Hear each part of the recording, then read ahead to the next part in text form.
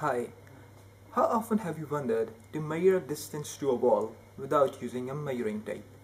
In our project, we have developed an Android application for a smartphone to do exactly. So this is the main framework of our application.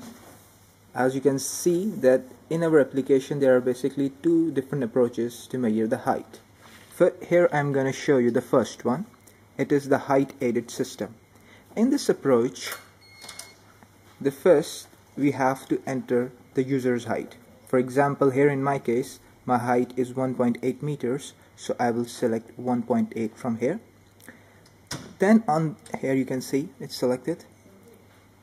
Then on the basis of it, the software calculates the optimal holding point of the mobile using the golden mean, which is 1.26 here, and then you need to point it to the edge of the wall from which you want to measure the distance. Here you just point this dot to the edge of the wall, and this is the distance, 1.13 meters. And now I will confirm it using. Here you can see that the distance calculated by the application and the measuring tape are almost same, with an accuracy of ±5 centimeters. Here you can see, and here with the tape.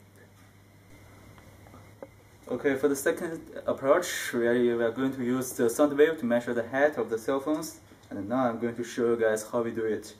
First, you press the menu and select the sound aided system, and then you would hear the sound wave comes out. For you guys, we advise that you hold your cell phones something like this. Try to not interface the sound wave, and later you would read your height from your screen. And this is the result we get.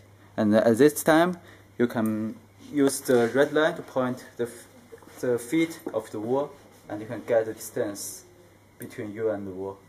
Start.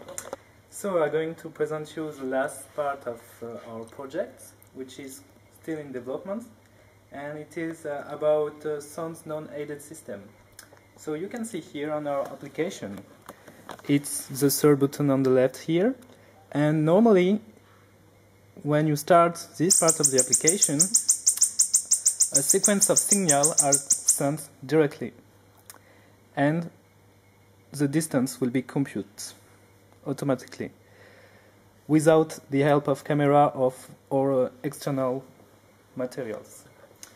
A problem for this part is that there is a lot of multiple reflection, and so thank you for your attention.